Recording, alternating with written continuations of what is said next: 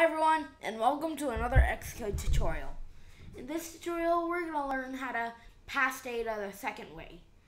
I made the first way like a month ago, and the second way is using prepareForSegue. So to get started, I'm going to open up Xcode and create a new Xcode project. It's going to be a single view application, and I'm going to call it passing data.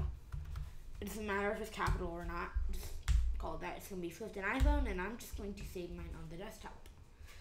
The first thing we're going to do is go deselect landscape left and right because we're not going to use those. We're going to go to main.storyboard, and on the first view controller, we are just going to drag on a button and a text field. Once you have those on, we can continue. Now we are going to drag on another view controller and just put it right there. And this button will be called pass data.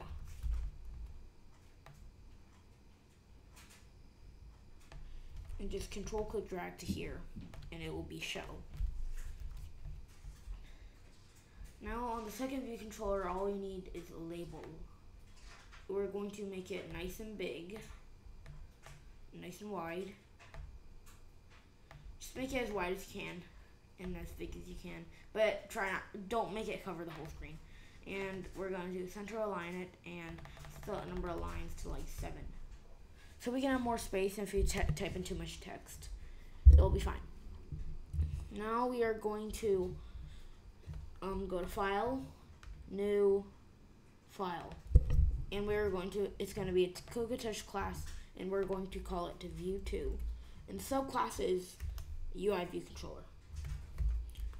And it's going to be Swift, and I'm just going to save it right there.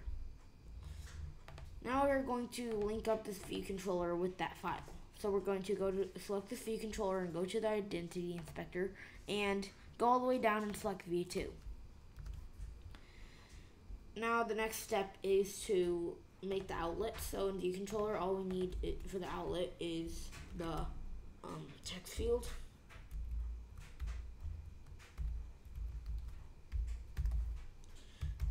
outlet space var. I'm going to call it txt field, which means text field. And that's going to be a UI text field. And we are also going to have the prepareForSegue method. So you just type prepareForSegue, and then we are going to go to View2 and create an outlet for the label.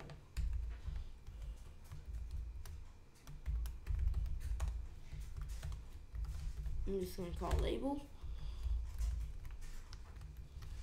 And then we are going to create a variable called label text.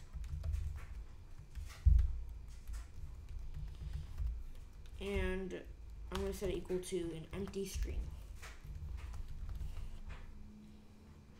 Now we can link up the outlets. So I'm going to link up the text field first and just link that up. And the next one will be the label. So now let's go to viewController.swift, and in prepareForSegue, we're going to make a variable called dest view controller, destination view controller, and it's going to be a type view2. We're going to set it equal to segue dot destination view controller as exclamation mark view2. Now in the next line, we're going to say dest view controller dot label text equals text field dot text.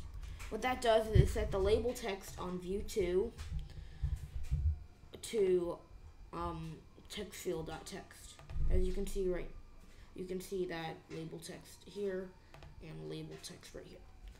Now on View2, the last thing we have to do before we can run is label dot text equals label text. And that, just as simple as that, we can just we have to add constraints. So select the view controller, hit the triangle, and say add missing constraints. We're going to do that with the same thing right here. And now let's run.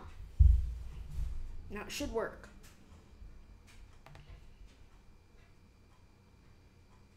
If you look, if you say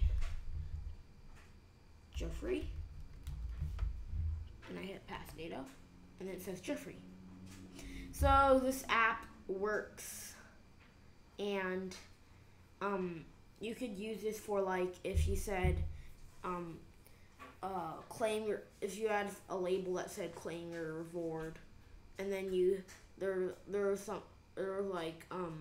you had to type in something, and like a quiz sort of, and if you typed in your answer and you hit submit, and then the next page would say you are right, this was your answer and the correct answer was this, or you were wrong, your answer was this, or the correct answer was that.